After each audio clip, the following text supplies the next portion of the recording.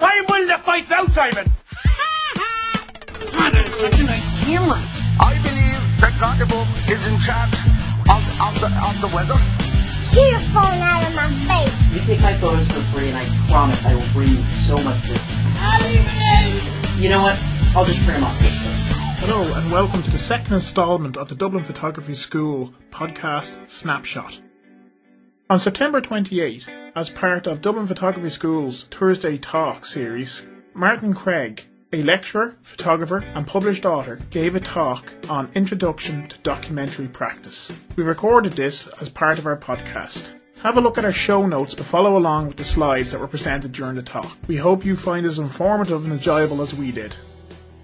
How documentary began to define itself in the early 20th century. There's a few key things. The idea of social problems, social issues, social awareness, all these things are embedded within the practice. Motivated by a lot of activism, motivated by the idea that you can reform things through photographing, or you can find a problem, photograph it, and bring a certain level of awareness to the public, and therefore make some kind of change. Like, it is questionable, but in the 1930s there were some success stories that make it quite reasonable that this can happen. But also the idea of identification with working classes or lower classes. You know, predominantly, you know, it's an identification with the world of labour or the world of the underprivileged, and kind of highlighting the problems within that that are crucial. And also the idea that social concerns are more important than aesthetic values, which again is questionable because, you know, photography has to have some kind of aesthetic value or people won't necessarily pay too much attention to it.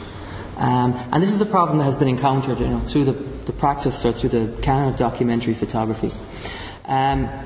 All of these things, sorry for the content, but all of these things, you know, are embedded within this particular story of Minimata by W. Eugene Smith.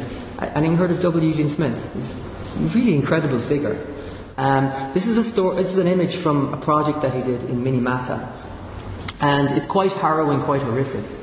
But a chemical organisation called Chiso were polluting the waters in this town called Minimata, creating what they called Minimata disease, which was connected with kind of mercury and heavy metals and stuff like that.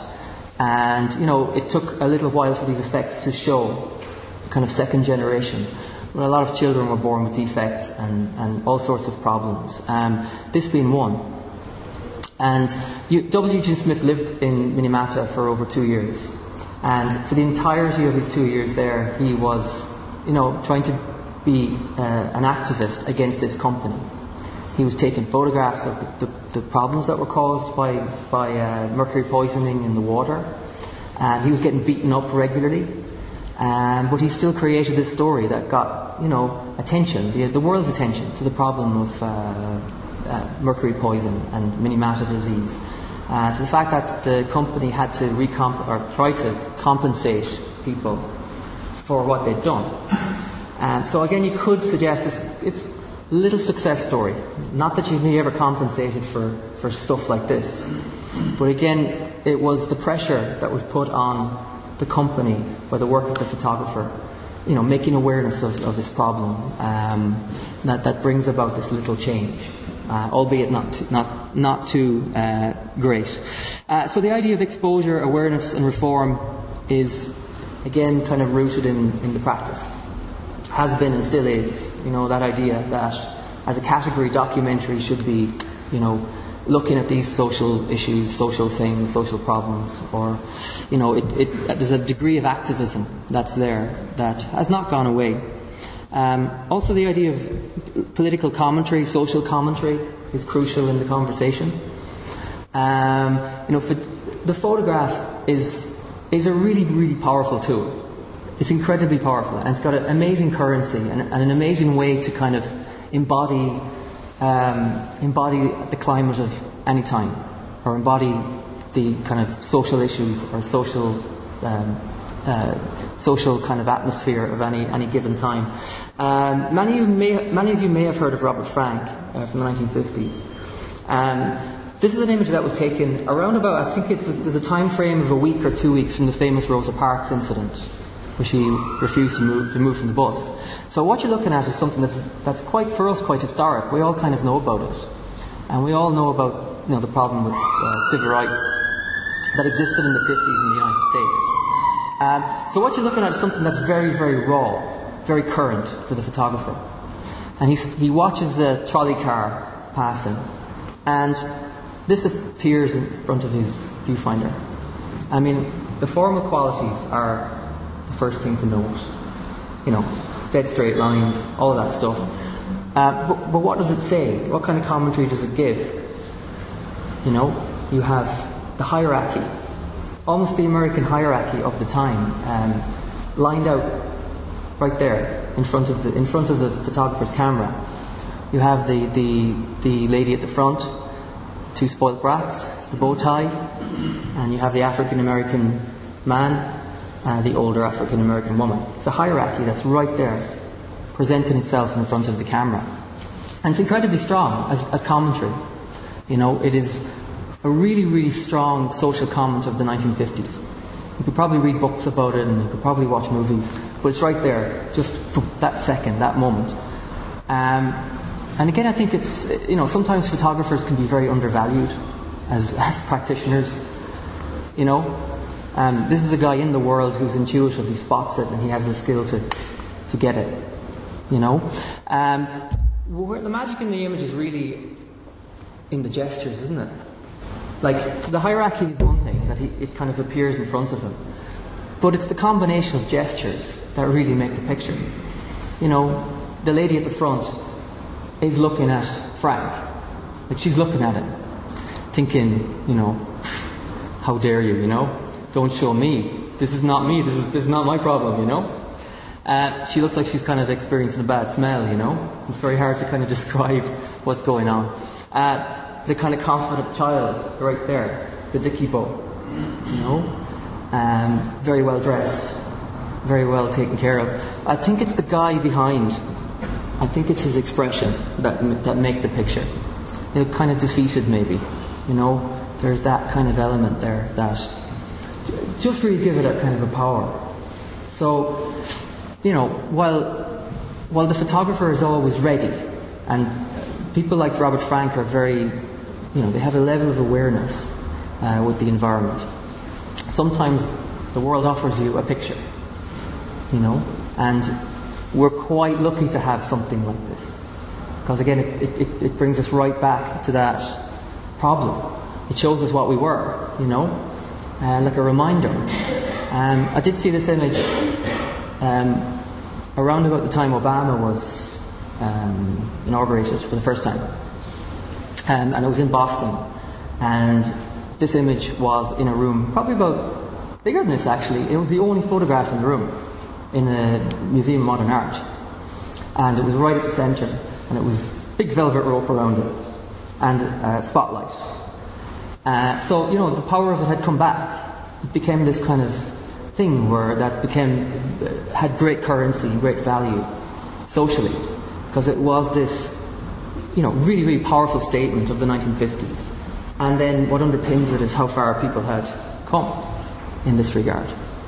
Questionable maybe now, but anyway. The value of the photograph the value of the medium should never be underestimated. And, when I think of the value of photography, my only starting point is to try to imagine a world without photography. Because we have a kind of a clear image, mental impression of, let's say, the 1920s, 1900s, 1850s. We have an idea of what it looked like because we have photographs. We kind of, draw a few blanks when it comes to the 17th century, the 16th century, the 15th century. I mean, can you imagine if we had photographs of the Vikings, for example, if there was a camera there? This is why photography becomes so important. And every now and then, an image kind of just makes me stop in my tracks. And I don't know if any of you saw this, it was a couple of weeks ago on I can't remember which newspaper. It just kind of popped up. And it's one of these things that kind of reconfirm my own ideas about the value of the medium, the beauty of the medium. And it's by Ken Russell, who's not a photographer. You probably recognise the name. He's a filmmaker. He did the Who's Tommy, and he's kind of known for this industry, you know. But these are images that he took in the 1950s whether he was a kid or a student or just out of interest or whatever. And he took a series of, you know, he was kind of looking at the teddy boy thing, the post-war teddy boy, who kind of dressed like the neo-Edwardian age. You know, it was the fashion of the time. And he concentrated on these teddy girls. And I'd never even thought about it. I'd never known about these girls. They're kind of a really interesting subculture that existed that, you know, I'd never heard of. And I thought it was quite fascinating. But contained within that picture, I feel, is, you know, kind of everything that I personally love about photography. You know, she is a product of her time, you know. Like, the way she's dressed, the way she's standing, she's a product of the time, post-war. There's that kind of almost jump from traditions that existed just before the war. She's in an environment that is post-war London. So you have the destruction of London. And she's like this kind of flower that's growing up from this destruction. But what I also love about it, I think, is just the kids in the background. The photographer, the photograph, and the guy taking the photograph is the event, you know? Like, he's there, and they're all trying to get into the picture at the same time. They're a little reluctant to get into the picture, you know? You know, the photographic world has changed so much that we've all got smartphones, but you can imagine the guy with the camera here drawing all this attention, you know? But everything is there. And it brings us to the notion of, like, what photography can do best, particularly when it comes to portraiture. The idea of ethnography, and the idea of, you know, describing cultures at different times, showing us what life is like, different customs, all of these things. So photography's role in this is really, really crucial, because it kind of describes things to us in a very, very accessible way. And the idea of ethnography, you know, goes way back to the very, very beginning. These are images that I stumbled upon quite recently, actually, and they're by a guy called William Carrick, who was Scottish. And for some reason he ended up in St. Petersburg from Scotland. I think his father was a merchant. And as a kid he was wealthy enough that he could afford to, on his leisure time, take photographs of people.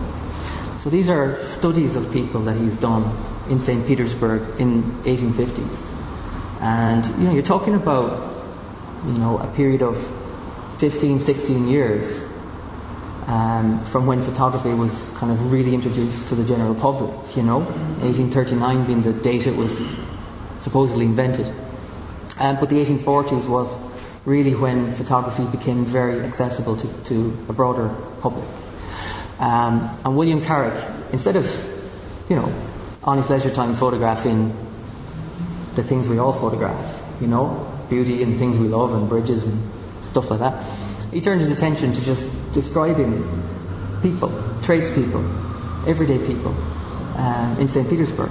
What I find really interesting is he seems to also have clued on to the fact that he needs to do it in a neutral environment, so that your attention is not drawn to anything. Your kind of attention is very much on the figures, the characters, who they are, what they look like. And it's a really significant record, you know? Again, can you imagine if we had this record from the 16th century? You know, we learn so much more, and the real value of the medium is that it does fill that block. You know, it does really describe for us in a very, very detailed, very accessible way the lives of other people and other times. More so than any other kind of medium, any other practice. And that's really the key for photography and the value for photography. But also, I think, you know, the idea of ethnography is huge in the conversation of documentary. Just fast forwarding a bit to the work of August Sander. Have any of you heard of August Sander? He's a really important figure in the history of documentary practice. Could probably talk for 2 hours, 3 hours, 4 hours about this guy. I won't. Promise. I promise. We've all got homes to go to. But Sander's work is called The Face of Our Time, and he documented the broad demographic of the German population between the First and Second World Wars. And it's a huge index, like a chronicle of everybody living in Germany, not everybody, but every type of person living in Germany, particularly around where he lived in a place called Westerwald. He documented the blind, Jewish, young Nazi soldiers, painters, artists, avant-garde people, bankers, in the same way, just describing them. What was interesting about his work is, I suppose, what happened to most of his archives and his collection. When the Third Reich came into power, they had public burnings of his book. They destroyed most of his collection. And what we're left with is pickings, which shows you, in the 1930s, that the Third Reich felt threatened by this. But I think from our point of view, with the kind of benefit of hindsight as to what happened to people like this, I think it's really, really powerful. And many of these people were sent to concentration camps. And, the German population was distilled down to, very, very narrow demographic in this regard.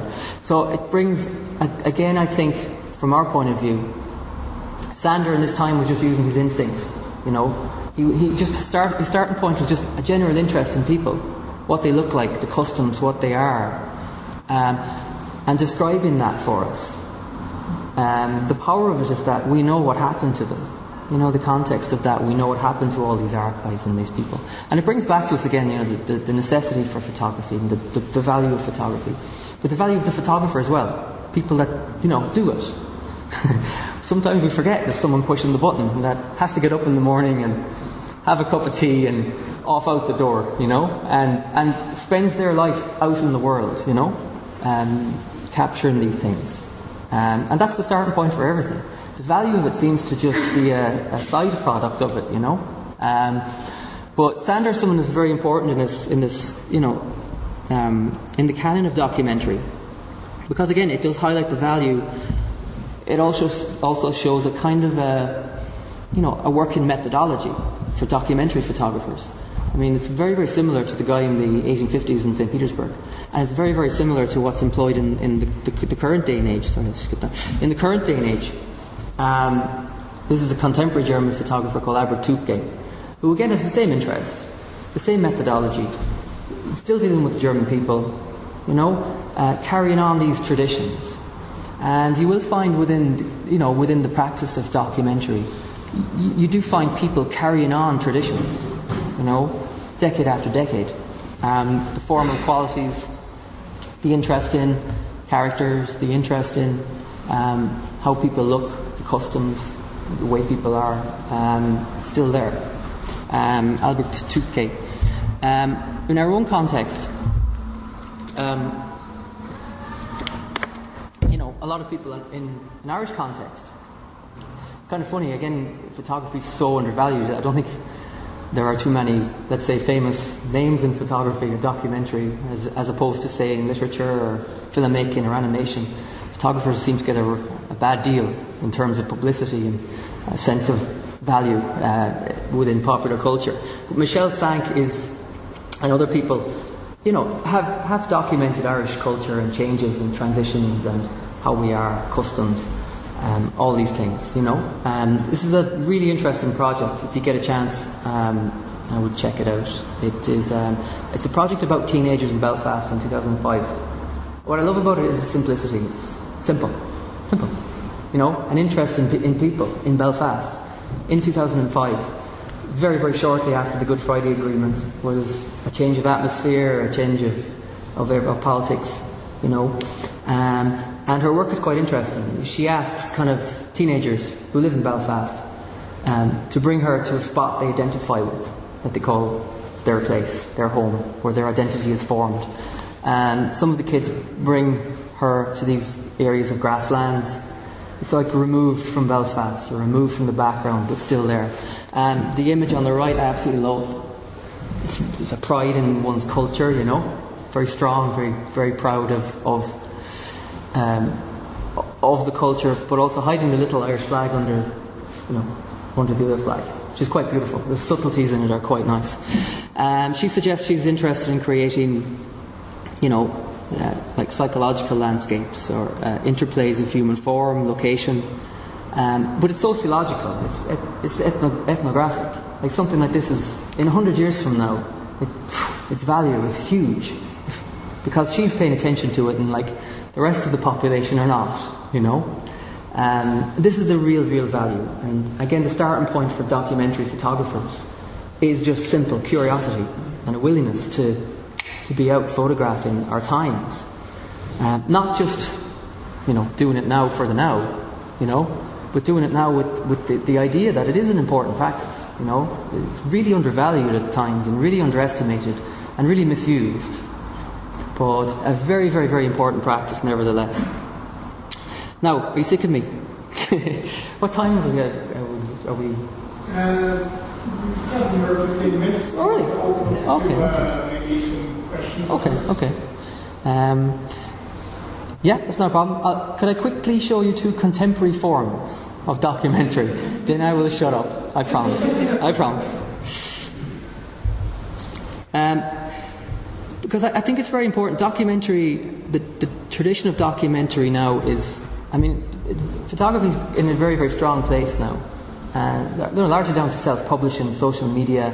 You know, photography has amplified and become a very dominant practice in the world. You know, very popular, of course, with everybody, but a very dominant practice right now, a very important practice. And you know, the birth of the photo book, for example, is something that's crucial in the conversation. You know, the way in which social media has highlighted documentary projects. You have access to like the world, you know, through social media. Whereas maybe 20 years ago, if you wanted to see a documentary project, you know, it's very difficult. You know, where do you access it? Maybe through some magazines. Magazines are limited. Maybe some books, but there's not really many places in libraries that store photographic books. You know, very limited access we have to kind of real contemporary photography 20 years ago. Now it's kind of really accessible. I think it's quite exciting. A lot of people have a negativity about the medium. Not me. I think it's at the beginning almost of something new and refreshing and brilliant. And documentary practitioners, you know, I'm using these notes. Documentary practitioners in the contemporary world it's a very exciting practice. It's free. There's a freedom about documentary practice right now that is crucial, where photographers are using archive material, still life recordings. They're using all sorts of different materials, not just photographs, to tell stories. And one of the best narrative makers, storytellers, is this photographer called... Oh, sorry. I'm stuck. Hang on. No, hang on. Give me 1 second. No, it doesn't like me today. There